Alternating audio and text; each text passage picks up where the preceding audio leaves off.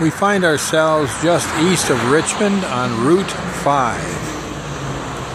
I didn't realize it, but Pocahontas' real name was Matoaka. They nicknamed her Pokahontas, meaning the playful one. The daughter of Powhatan. Now understand, Powhatan, Chief Powhatan, was the most powerful man in this hemisphere in his time of leadership. And he is the only reason that the Europeans survived on this continent. Pocahontas begged him to spare them, and they're the ones that kept them alive for the first few winters and taught them to plant and harvest and survive on this continent. At the age of 11, she was befriended by Captain John Smith and later visited the English colonists.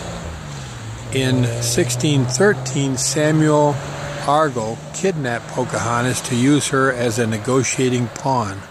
According to tradition, she was brought to Henrico Town, just east of Richmond, and cared for by Reverend Alexander Whitaker. She was baptized and renamed Rebecca.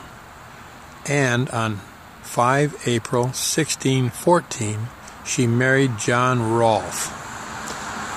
In 1616, Rolfe and her son Thomas accompanied her to England, where King James I and Queen Anne received her.